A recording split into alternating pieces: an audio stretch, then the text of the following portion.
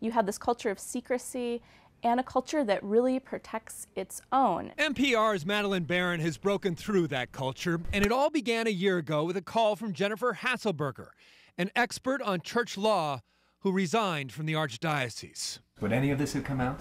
She was a really key source for us because what she did and what was so unprecedented is that she brought this insider knowledge. This is not a normal thing for someone in the Catholic hierarchy to do. She became Baran's guide in uncovering thousands of pages of smoking gun documents, leading to more victims and more offending priests.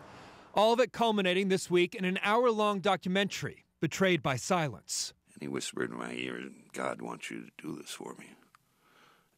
And that kind of froze me.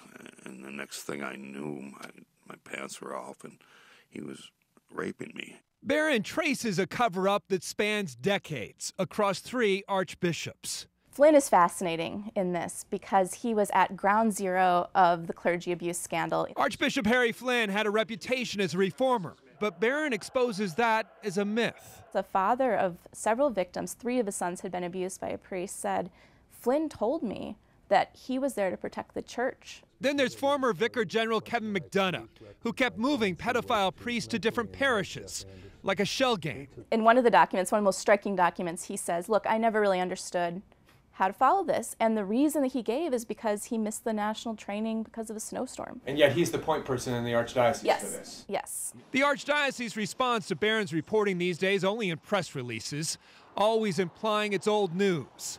They've been saying that for 30 years. What we found in our reporting is that you see these cycles where you have a crisis, promises then of new policies, pledges to do better in the future, and then you just find another crisis. Many people are wondering how long Archbishop Nienstedt can hold on. We've certainly seen in the last 2 or 3 weeks in particular, big donors coming forward saying that Nienstedt should resign in a way that hasn't happened before. So there's definitely more pressure on him now than there has been, I think, at any point in the past year to step aside. Ultimately, though, that is the decision of Pope Francis. It's a decision made at the very top.